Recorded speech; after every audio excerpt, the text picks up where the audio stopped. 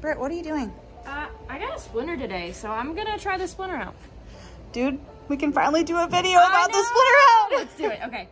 So first we're going to wash our hands, actually, because your hands are dirty. So we're gonna wash our hands, we're gonna use soap and water, we're gonna rinse that spot really well, and then we're gonna let it dry for a good 30 seconds because wet skin is not something you wanna mess with. And then we're gonna take an alcohol swab. So we're gonna take an alcohol swab, we're gonna rub the area really well, get it all disinfected and clean. And then we're going to take the Splinter out, and there's actually, it's a 10-pack, but they're all individually wrapped and they're sterile, which I really like about this. So it has a cool tear here, so we're gonna go ahead and tear.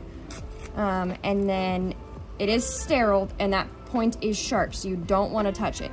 But I really like is like these rivets that they put on this side so it doesn't slip in your hands, especially when you're working with little kids, like you gotta be so precise. So we're gonna take it, and what you're supposed to do, because I read the instructions, so it's my first time, you know, going at it, is you're supposed to take the curve and pry up the skin around the, let's see, around the splinters. So you're just gonna pry up, and it is sharp. So you're gonna pry up enough around it, and it's gonna take a few minutes, but this doesn't actually hurt because there's not nerves, you know, in the top layers of your skin.